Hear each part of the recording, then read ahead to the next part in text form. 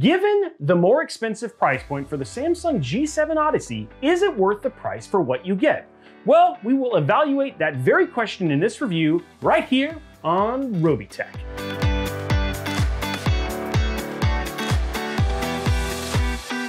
Now, before we jump into our evaluation, I want to precursor this review a little bit. Number one, it's being done with a fancy hat. Thank you very much. I don't wear hats very often, and I think we should all celebrate that. So a big celebration for my hat, because my hat is pretty awesome. This is not going to be a tech deep dive. As a gamer or as a professional, should you use this monitor? 1000R curvature versus 1800R curvature. Let's just show you a comparison between those two, because this monitor is very curved. That is one of the huge selling points that Samsung is trying to get across here. The resolution on this bad boy is 2560 by 1440 or 1440p resolution monitor. The refresh rate is 240 Hertz. It's a VA panel. Now, I'm gonna show you a graphic here because I want you to understand what VA stands for versus the other one. VA stands for vertical alignment. It's a type of LED or a form of LCD panel display technology. VA panels are characterized as having the best contrast and image depth along with other main types of displays like TN or IPS. Now, TN stands for twisted pneumatic, and this is a type of LCD or a form of LED panel display technology. TN panels are characterized as being the fastest and cheapest among the other main displays. And then finally, which is the IPS, which stands for in-plane switching, is a type of LED or form of LCD display panel technology. IPS panels are characterized as having the best color and viewing angles among the other main types of displays. One of the things I wanted to get to when I was doing this review is, like, so many times when I watch the amazing reviews from people like Hardware Unboxed or from the myriad of other players who do these kind of reviews, is they'll say stuff like, this is a TN panel, or this is a VN panel, or this is, this is refresh rate or Hertz. And it never explains what that really means when you're kind of boiling it down to, should I buy this monitor or not? Now let's continue to talk about what's so awesome about the G7 Odyssey. It's got 1 millisecond response time, or so it's claimed. It supports G-Sync and FreeSync Premium Pro. And when we say FreeSync Premium Pro, unlike G-Sync, there are actually tiers of FreeSync. So if it's a FreeSync Premium Pro, that means it's at least 120 millihertz refresh rate at minimum, and it supports for low frame rate compensation.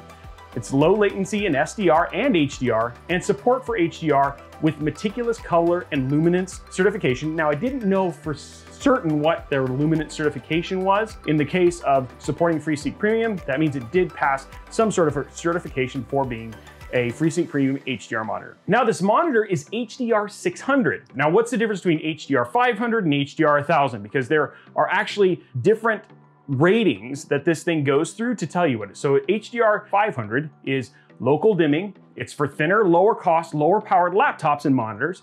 True local dimming at high contrast, HDR at the lowest price point, and thermal impact. It's got a peak luminance of 500 CD/M2, optimized for better thermal control in super thin notebook displays. There's some color gamut, back levels, and bit depth requirements associated with display HDR 600 and also HDR 1000. Now, what does HDR 600 have?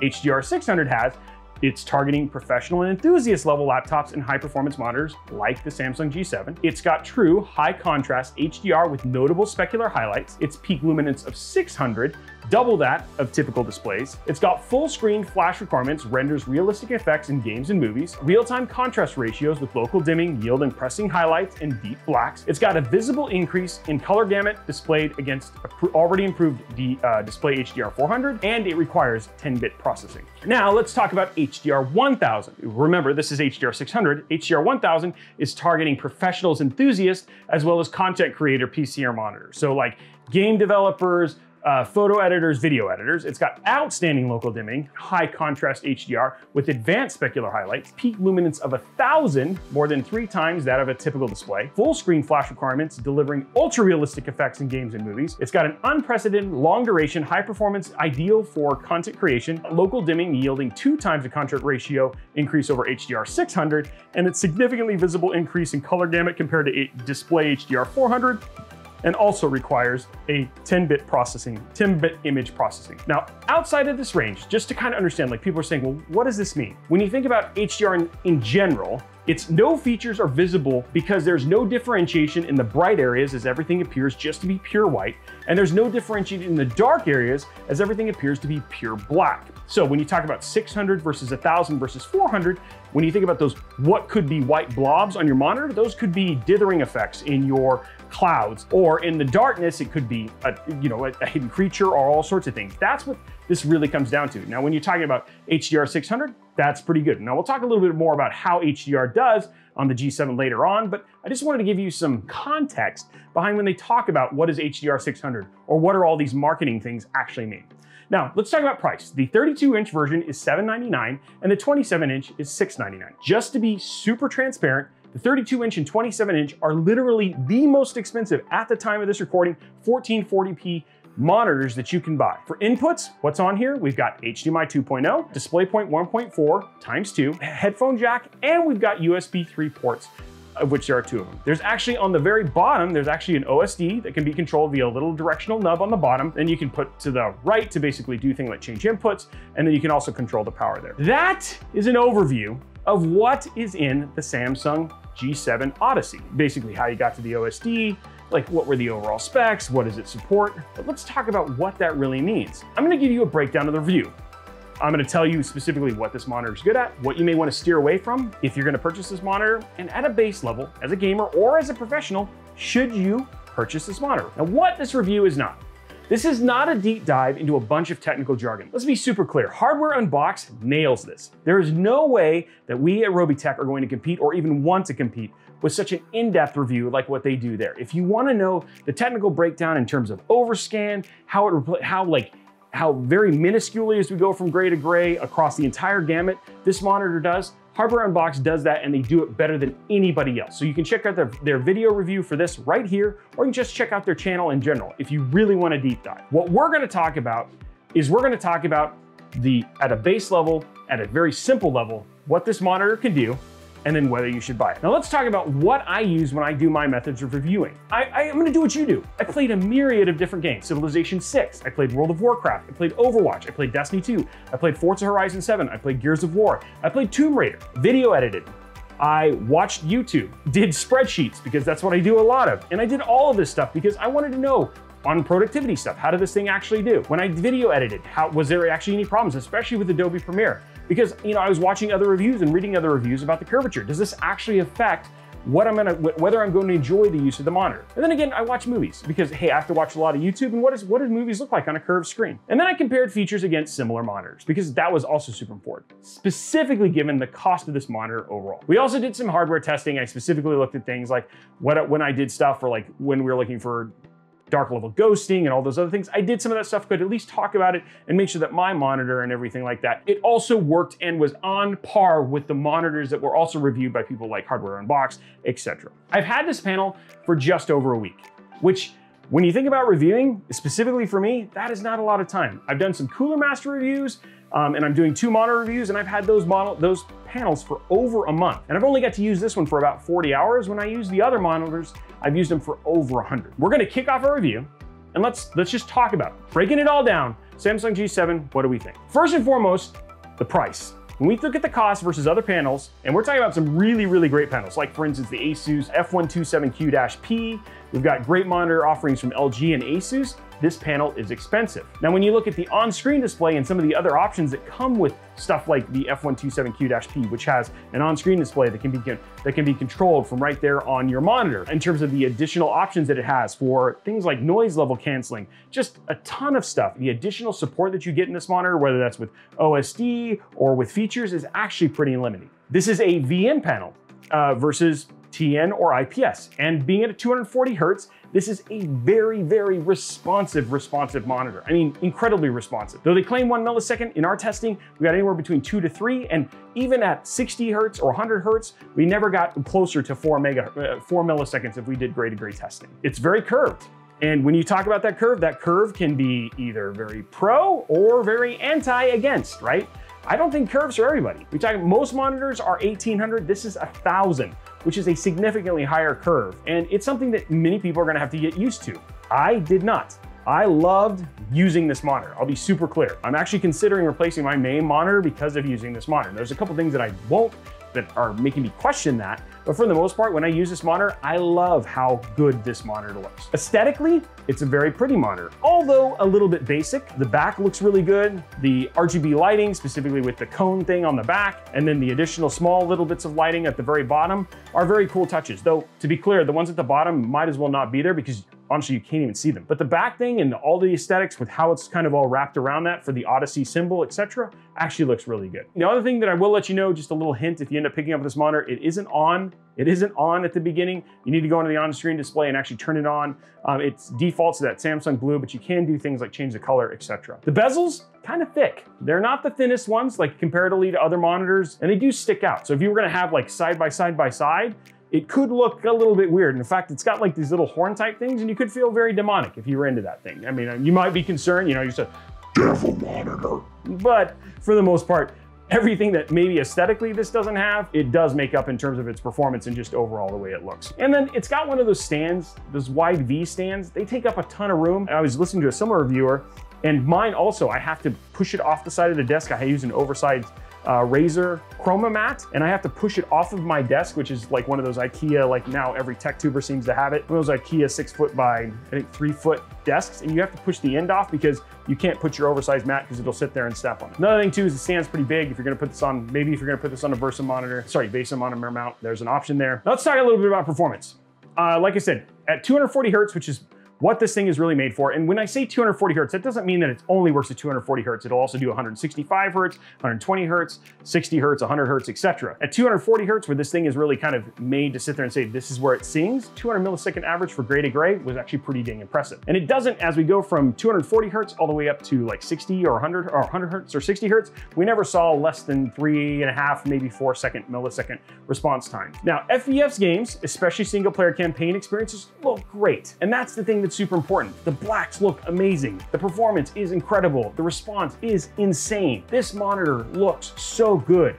And when it's doing what it's going to do, it sings. I am super happy with this monitor. When I play Civilization 6, when I play Destiny 2 campaign, when I played Gears of War Tactics, this thing made those games look good. It was like the Men in Black scene with Will Smith. I make this look good, and the Samsung G7 monitor does exactly that. We talk about dark level performance. For the most part, dark level performance is pretty good. But the one thing is that because this is a VA panel, you do actually have that bleed. As you turn up the brightness level, especially in all dark scenes, you will see bleed along the edge, and if your brightness is super bright, then you will actually see those white marks, and it can be a little bit distracting. When it comes to everything that's dark, and it's important to the game, it's good. So in games like Tomb Raider, looks great. Destiny looks great. Gears of War single player looks great. When it comes to where dark is bad, this is where the monitor struggles. If you play games like Escape from Tarkov, Gears of War multiplayer, Destiny 2 Crucible, or anything where you need to see something where it's hidden in the darkness, there are a lot of things that this monitor tries to do to really accentuate those darks, and you cannot see things. Now, if you're big into jump scares and you just want to poop your pants, this is the great monitor for you because you just might be like, oh, I'm here. Oh God. And then just there goes your bowels all over the floor. Could be fun. Don't tell me about it. Please don't send pictures. Now, this takes me to one of my main issues with this monitor. It seems that all of the stuff that Samsung added to enhance this monitor is far from ideal. sRGB, which doesn't even lock to sRGB. The black equalizer, which just makes it very dark. And then if you turn it up, in some cases, or turn it down, it's weird how they do it, right? So you have to like turn it down to make the light go up. It's weird. The point being is that it makes it so everything's really bright, but super saturated, which means the colors don't come through. And it's just like, I really don't understand what Samsung did. I feel like the short of this is that Samsung did a really good job of calibrating this thing out of the box, but all of the other stuff like overdrive, MBR, just on-screen displays in general are weak, if not practically useless. And essentially adaptive sync, which is like the G-Sync, or if you're gonna use FreeSync, and maybe some slight calibrations to brightness and contrast are really all you really need to do to use this monitor. So let's close this out. I love the monitor, and I'm gonna tell you why. And that's simply because I'm a huge cinematic gaming fiend. I love RTS and 4X games, I love MOBAs, I love bright racing games, and I love bright shooters like Overwatch. In those particular games, this monitor looks incredible because bright looks bright, dark looks dark, and I don't have to worry about finding those hidden things to keep myself from having surprise bowel movement. Where this game does not do well is dark competitive shooters, or very scary games, which unlike Brian loves scary things. I do not. I am overly active imagination man. Like I'm playing, I don't know, Silent Hill 7 and I'm not sleeping for 6 weeks. So yay for me. Productivity.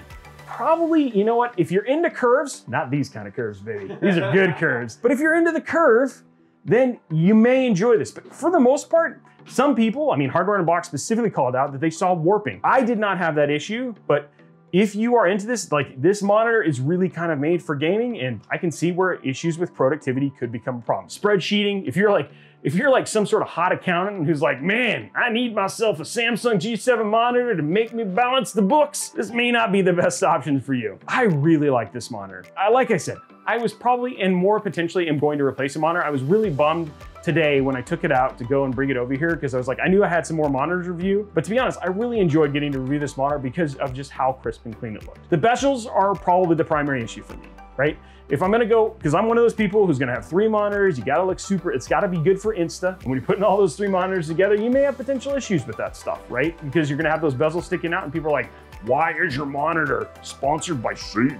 It's not, it's how Samsung decided to do it. In truth, I look forward to playing on it. But at $799 and $699 if you're gonna get the 27-inch, and you compare it to a lot of other monitors that are a whole lot cheaper, this thing has a lot that it's still lacking. And specifically with the additional features like, you know, it's like the stuff that's crazy that comes with the Aura stuff, it just blows this away in spades. But when it comes to just what the monitor is supposed to do, which is display things and display things quickly, it works absolutely well. Well, that is it for this review.